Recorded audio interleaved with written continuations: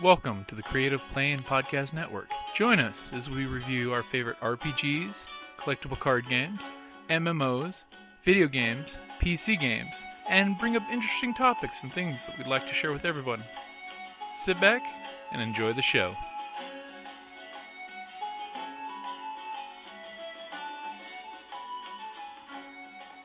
Hi, this is Kelly, aka Trixie from Ragnarok and Roll, a Scion to Ragnarok story, and Tilda Wimblewick from D&D Journey of the 5th Edition.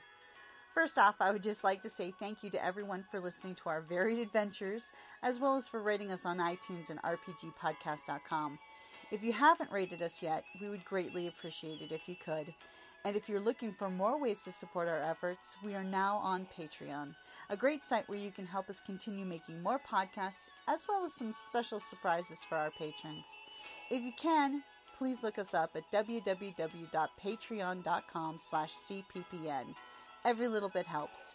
And again, thank you for listening. Hey guys, Jim here. Welcome back to RPG A Day 2015. So, August the 14th, favorite RPG accessory. So, for RPGs, I'd have to say my favorite accessory first, which I'm not going to count, is the imagination. Just make sure when you're gaming, you use your imagination to help imagine as much as the scene as you can and describe the taste, the touch, the smell. Anything you can do to help immerse your players, as well as help your GM get an idea of what you're angling for, really makes the game better.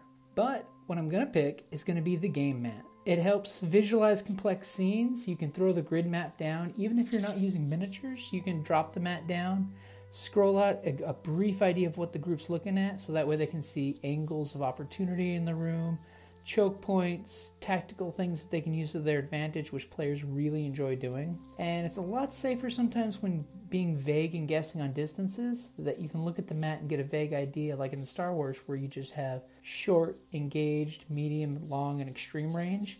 So that way, without being picky on the distances, you can just point out, hey look, you guys are at short distance from this guy to this guy. So that way groups don't have the arguments happen that I was right here, and you say, no, you weren't. So the game mat is one of the things I'd have to pick. It's probably the tactical gamer in me, but the game mat is definitely one of those tools that every GM should have available to them. And again, guys, thank you for listening.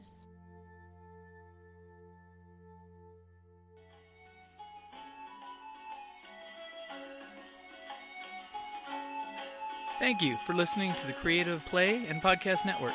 And feel free to enjoy our other shows, such as D&D Journey of the 5th Edition, and Scion Ragnarok and Roll, a Scion hero to Ragnarok story.